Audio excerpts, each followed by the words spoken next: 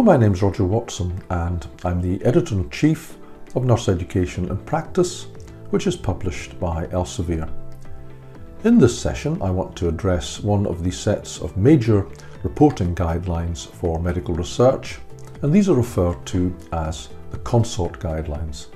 CONSORT stands for the Consolidated Standards of Reporting Trials, and these were first derived in 2001 and then substantially revised in 2010, and currently it's the 2010 versions which are available on the CONSORT website. I say versions because there are various extensions of the CONSORT guidelines and these are constantly being developed.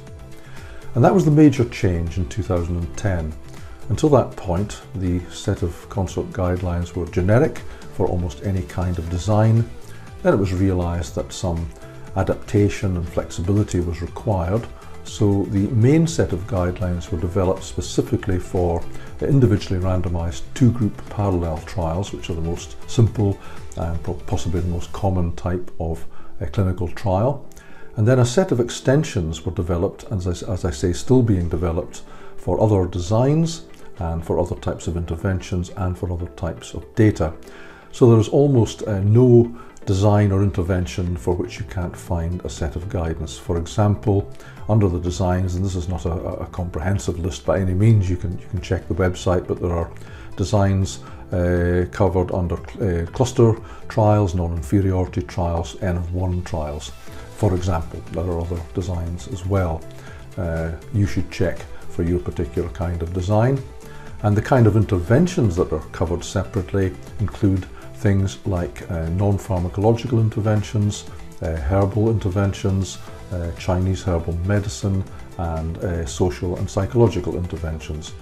And then there's a set of guidance for different types of data that are required, for example data on harms and data on equity in trials.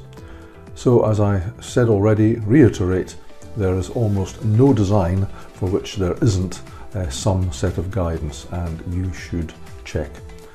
Now, when to use the CONSORT guidance is, I would say they should be used at any stage in the process of designing, executing and reporting a clinical trial. They are primarily there for reporting. They are reporting guidelines and they're there to help improve reporting of trials, to produce standard ways of reporting trials, and to ensure that certain international standards are adhered to. But I would strongly advise anybody who's thinking of designing a clinical trial study that they should refer to the CONSORT guidelines at the beginning of that process. That will make sure that you don't miss anything out and that you include all the aspects that you are required to in your trial and for your particular kind of design, so that you can subsequently and ultimately report it properly according to that set of guidance.